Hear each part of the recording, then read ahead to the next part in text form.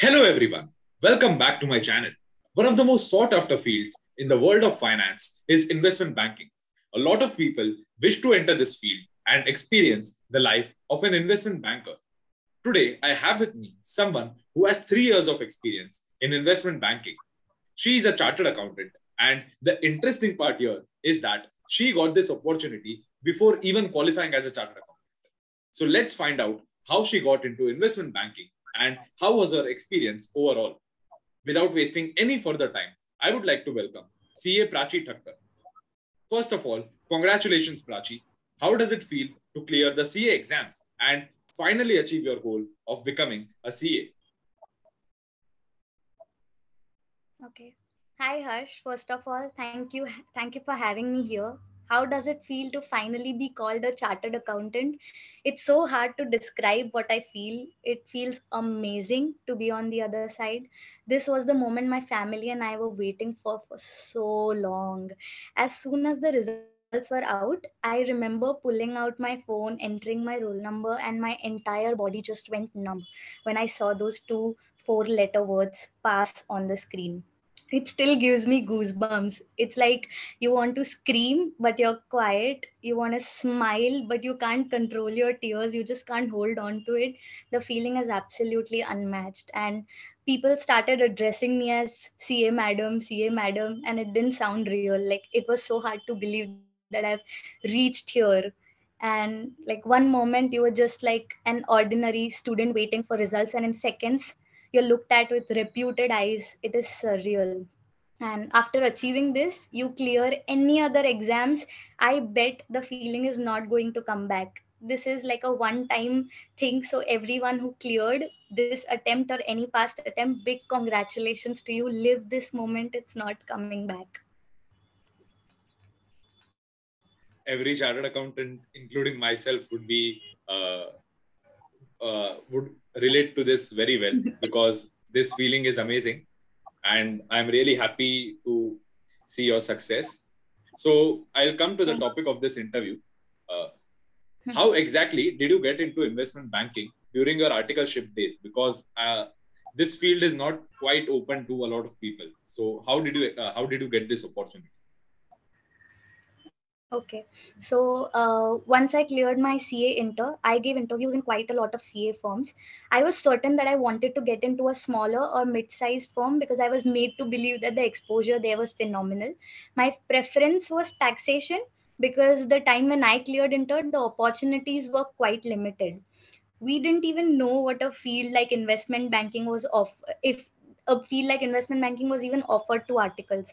So like any other CA article, I gave my interviews very normally. Again, I mentioned that my preference was taxation, and the person taking my interview really liked the way I presented myself and offered me a place in his team, which was again investment banking.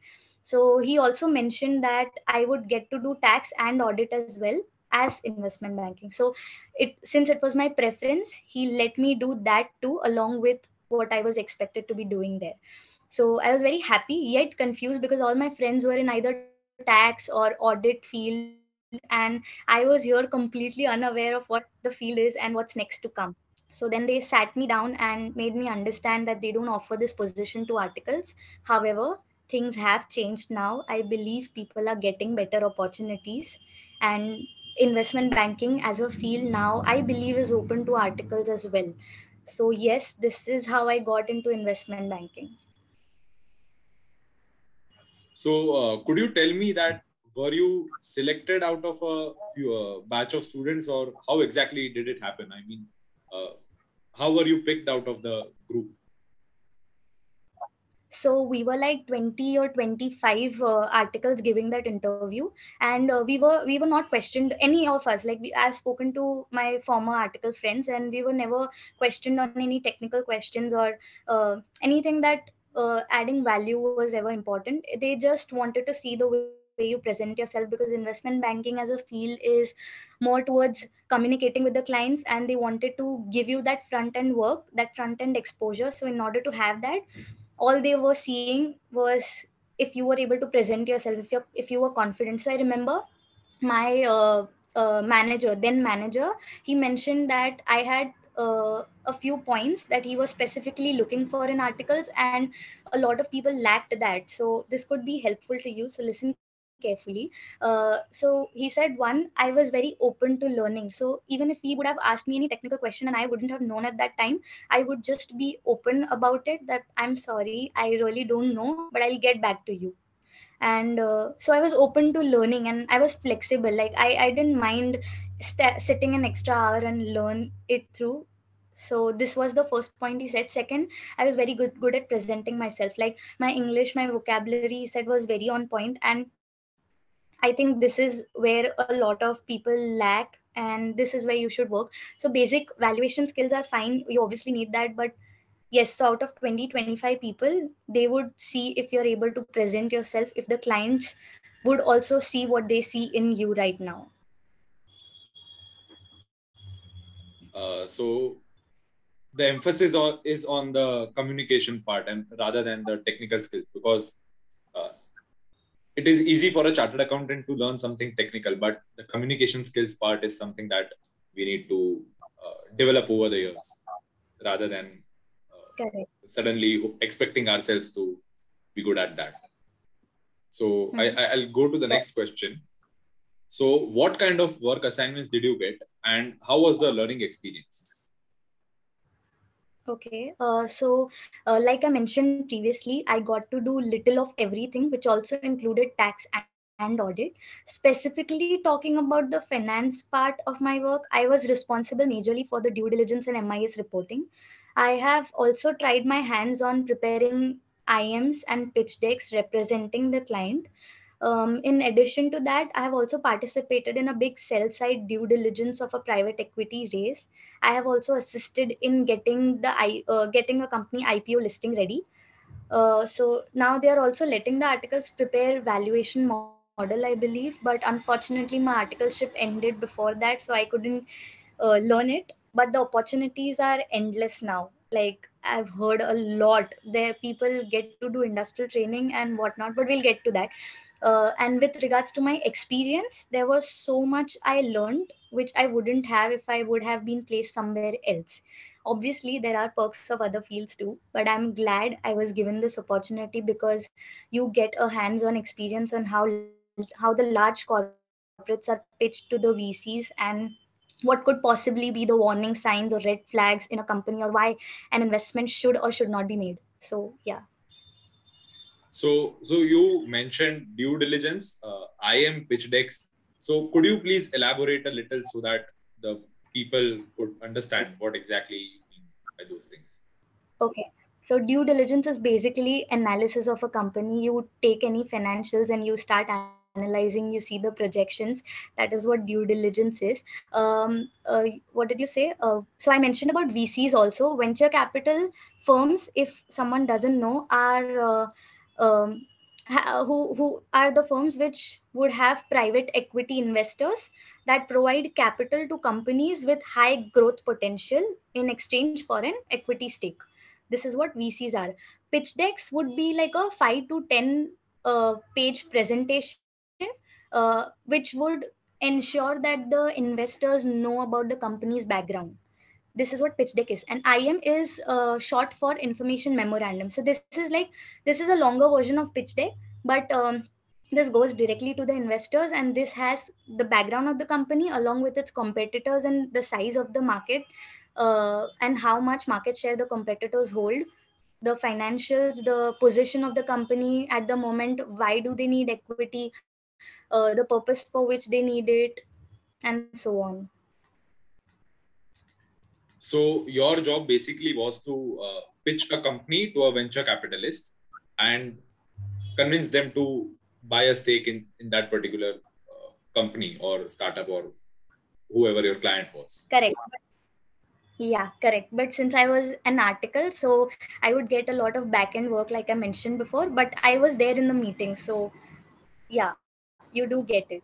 And for the people who are not freshers, they have already had experience in this, they could grow, and they could get to talk to the clients very often than I would have as an article.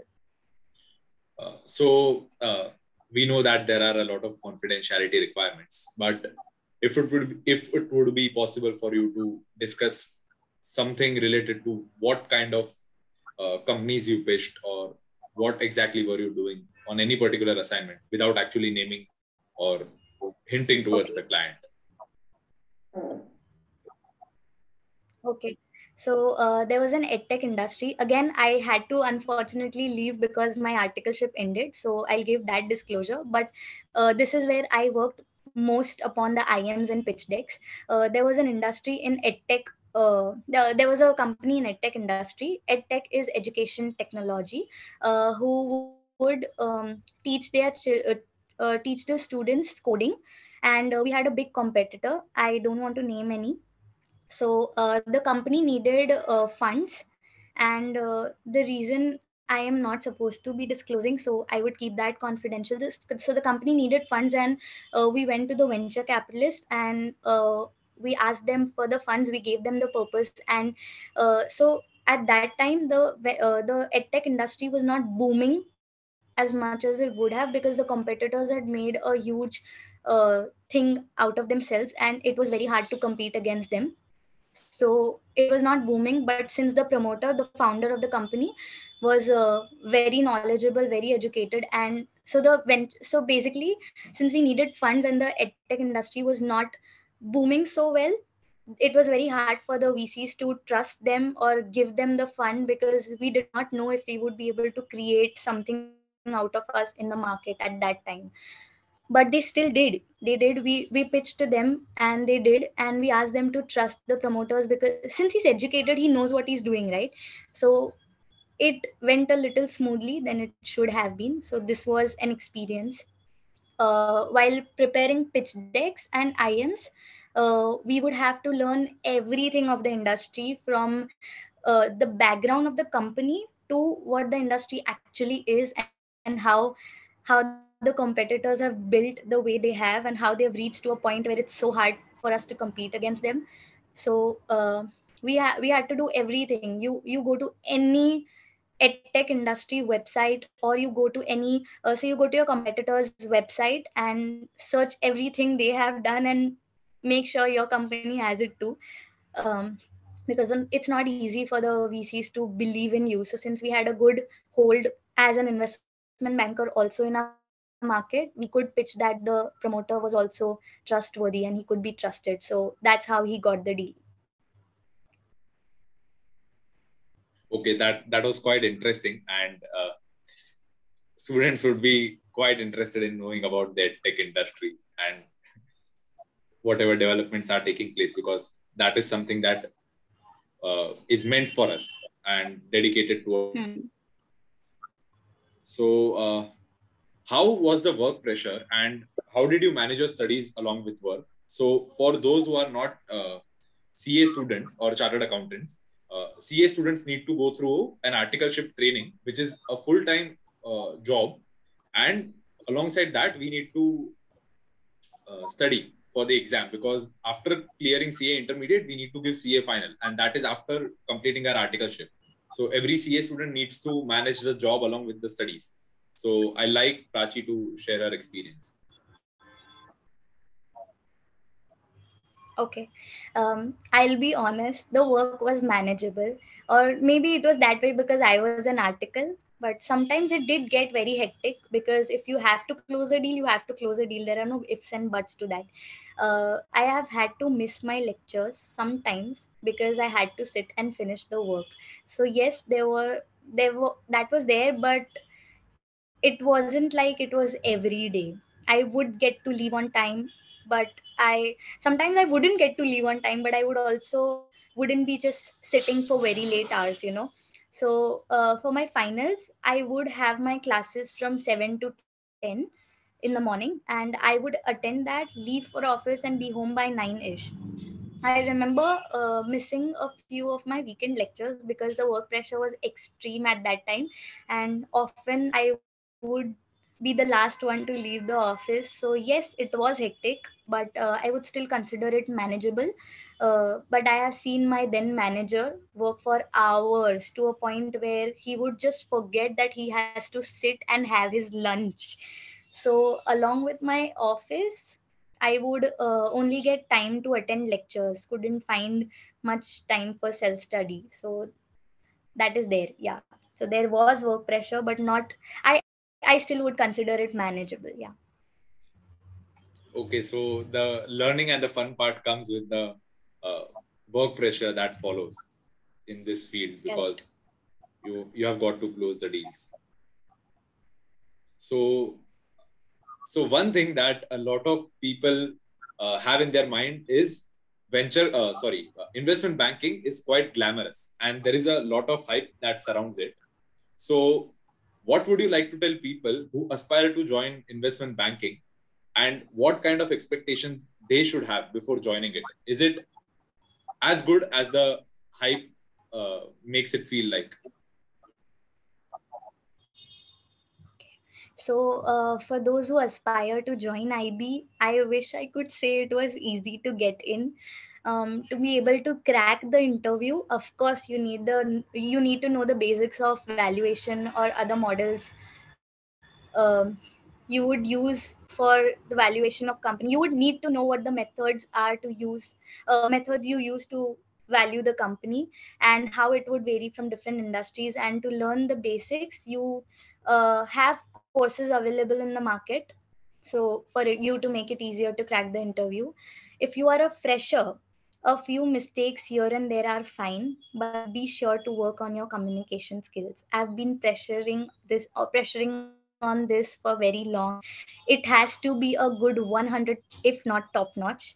Apart from the necessities, you also have to be ready to put in a lot of efforts. You need to build in the motivation to have long working hours and not get tired of the kind of work you're doing, because it will get tiring after a while.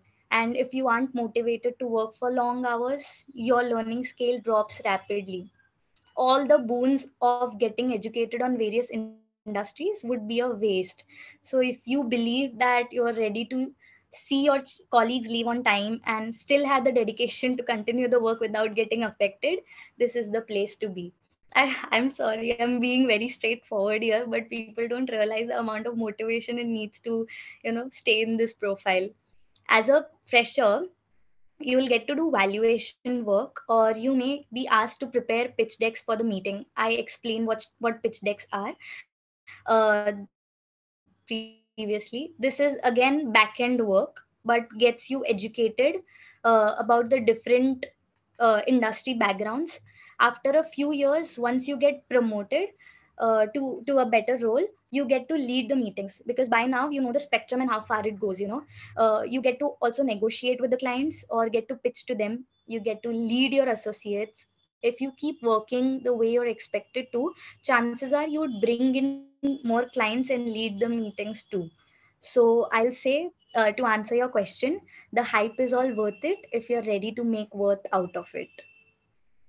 Okay, that was a very elaborate and a clever response, because you need to know the reality of the field before you get into it. Uh, and lastly, every chartered accountant is an inspiration to the hardworking aspirants out there.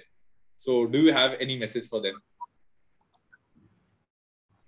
Yes, I will say don't lose hope. Oftentimes we study with full motivation, but when exams are near, we tend to question ourselves or have self doubts, thinking if we even remember anything we've studied, but that's not going to do any good. It is only going to depreciate your chances of clearing faster.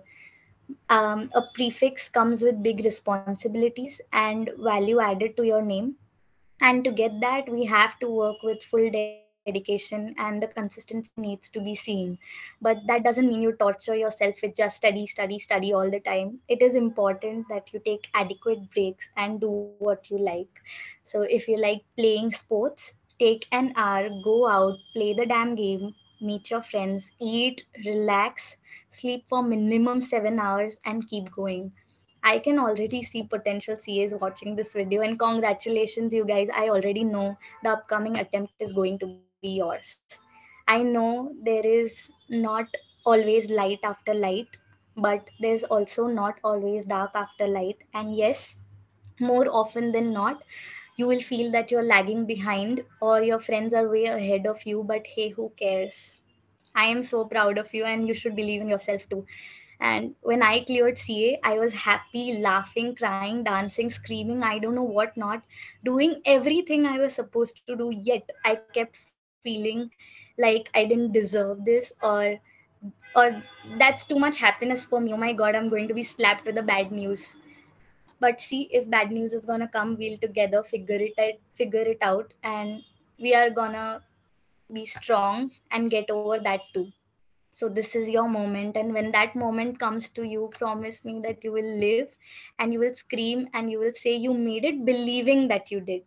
And I would like to end this with a quote from Harry Potter. It goes, happiness can be found even in the darkest of time, when one only remembers to turn on the light. That was really inspiring, and I hope that it would help a lot of people and motivate a lot of people. So thanks a lot, Prachi, for joining. This was a really insightful discussion, and I'll say it will definitely help a lot of people. And all the students are going to have a lot of queries. So you all should feel free to mention them in the comment section. I'm going to trouble Prachi a lot with those queries and get back to you and try to help you out as much as both of us can. And so, yes, if you all like this video, please give it a thumbs up. Subscribe to HJ Invests for more such interesting videos. And thanks a lot for joining. Stay tuned.